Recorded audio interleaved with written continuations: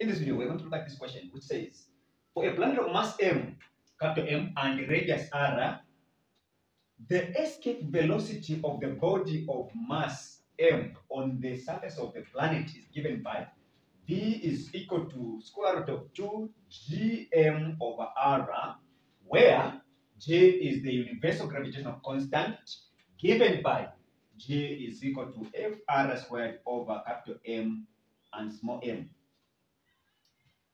F is equal to gravitational force between the planet and the body. Show that the equation is dimensionally consistent. So this is the equation that we're going to handle in this video, where the minimum velocity that is required for a body to escape the gravitational field of the Earth is given by this. That is simply the definition of the escape velocity, the minimum velocity that is required to launch a body into space as it escapes the gravitational, in order for it to accept the gravitational field. So this is how we are going to proceed. We know that velocity, okay, perhaps, okay. We know that velocity, in terms of units, it is meters per second. And in terms of dimensions, it is L over t, which is L t to the power -1. So this is one and the same. This one and this form, it is one and the same. It is just a transformation when we follow the laws of indices. Now, we are told to show that this equation is dimensionally consistent. So let me just erase this part, just the top one.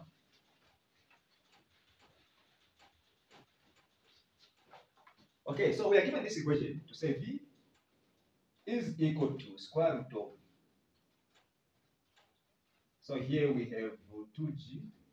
So if we plug in, if we get this, where there is g, we put Fr squared over m. Then, okay, this is just g. Then we multiply by what is given here. We have m over r here. So from this, we are able to see that this and this can cancel from this point. Then this also can cancel with a square this side. So from this, we are going to proceed as follows. Here we have Fr over m. And from this point, we know that F is equal to mass. Force is equal to mass times acceleration. So force is equal to ma.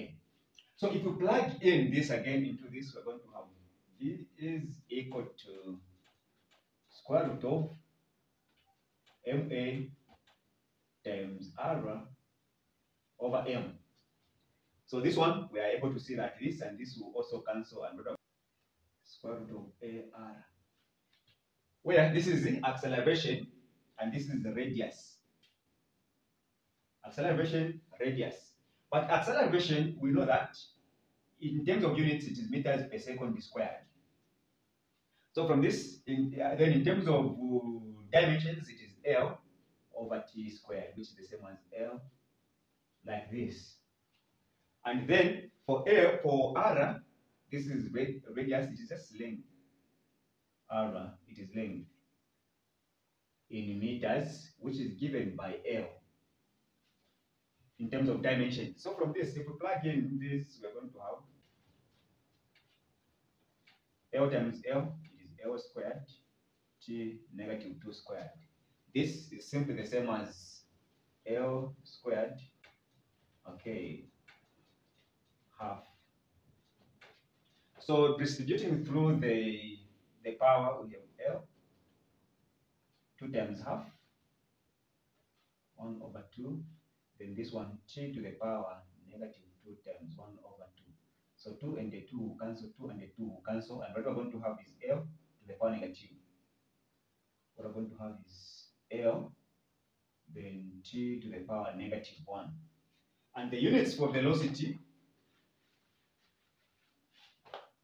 velocity is equal to meters per second in terms of dimensions, L over T, L, like this. So this one, on the left hand side must be equal to right hand side. So the units for velocity, the dimensions for velocity, we have this one. And from the right, what we found was Lt to the power -1. So since the left and the right sides have the same dimensions, it means escape velocity, the equation for escape velocity is dimensionally consistent. Thank you so much for